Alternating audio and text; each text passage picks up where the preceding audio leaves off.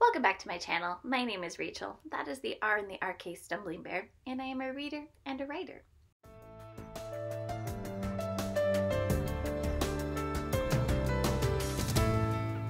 And I am back to talk about my favorite novelettes, short stories, and graphic novels of 2023. I forgot to say in my last video that any rereads that I have done this year are not counted in my favorites on any of my lists. I do use Compile, which was created by G over at Book Roast, and how it works is it actually, when you are doing your rating, calculates it on a 10-point scale, which then gets converted to a 5-point scale, and then a 9 and up on the 10-point scale is a 5. But that means that my numbers are like 9, 9.14, kind of so on like that. So I have them grouped in like their number categories, but really they're not in a specific order of favorite. Starting with the first section, I have the short story in DIY by John Wiswell, and this is a story about a young man who is living in a post-apocalyptic world where the air quality isn't good. He wants to become a magician and go to this magical school, but his family can't afford it. So he keeps trying. He makes a friend who is the narrator of the story, actually, and they both start trying to find a way to increase the water supply, which is a big issue in their world. And it's just very cute and heartwarming and does not end the way you think it will. Then I have Delicious in Dungeon, which I guess is also called Dungeon Meshi. I just learned that the other day, but I've always heard Delicious in Dungeon, Volume 3, and this is where the crew is going into a deeper dungeon, and they're starting to get more character growth moments. I'm not going to go too much into it because another volume is also on the list as well.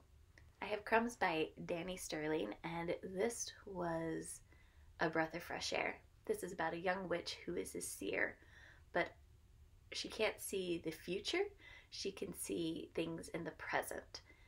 And she meets this young man, I forget his name, but he is working in his aunt's bakery, and there's like a huge magical component in the society. There's technology too.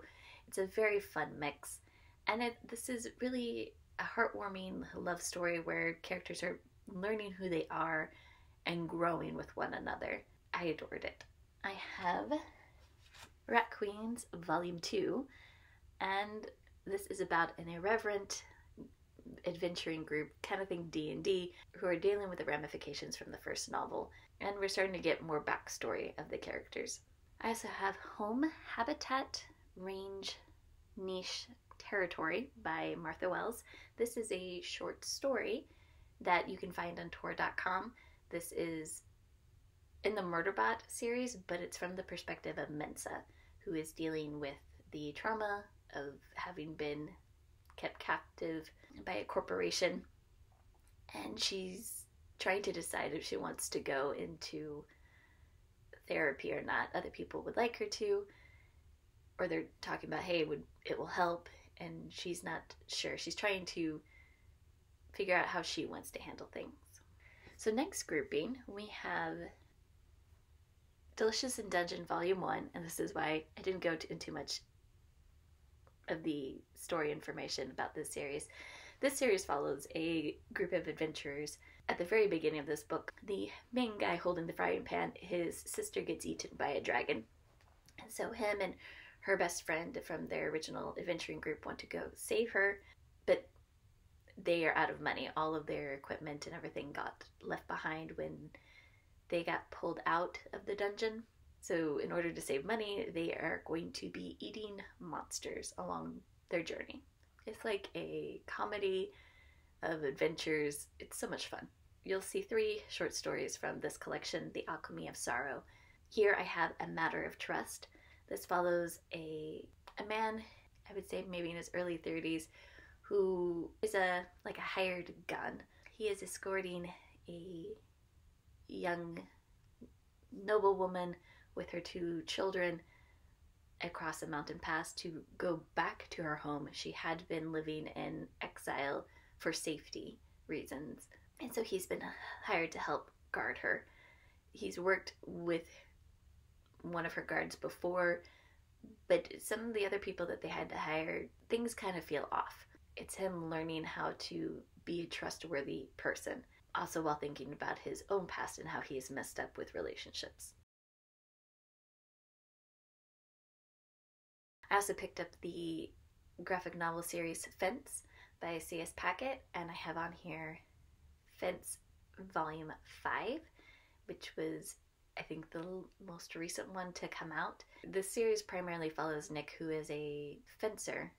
He is a child of a really, like an Olympic fencer, but he's unrecognized. He was born out of wedlock. He goes to this all-boy academy to try to get on their fencing team and meets who he decides is his nemesis, who is another fencer on the team who's very good, very technically good as well. And it's just like a found family story as they're all dealing with different feelings and emotions. And you get to learn a lot about fencing if you've never heard anything. And then I have another short story from The Alchemy of Sorrow called Death in the Uncanny Valley. It's been a while since I've read this short story collection, but I think this is the one where a father reaches out to his son, who is on a spaceship heading to Mars, asking for help with his sister. Their mother has just recently died, and the sister is now in the custody of the father, and she has taken her grief by hiding in a video game, and she won't come out. And so the dad is worried, asking the son for help, and the son is exasperated because of family circumstances earlier on in his life, and he has to join the game to help his sister, just kind of showing how family relationships are rocky, but you can still give one another support and get closure through different means, even if you weren't sure. And then the last short story I'm going to talk about is also from The Alchemy of Sorrow, and that's Skies on Fire. This is about a Phoenix writer who is retiring, being forced to retire. She doesn't know how she feels about this because she thought she was going to die in battle, and she's not. But time and war have not been kind on her body, and she's going through her own grieving process as she tries to figure out what is life going to look like now. And since I live with an ex-soldier, this one hit pretty well home because I see it from the outside. These were my favorite novelettes, short stories, and graphic novels of this year. Have you read any of them? If you have, I'd love to hear your opinion. If you think there are any graphic novels, short stories, or novelettes I should check out, please let me know down below. Thank you, and have a great day.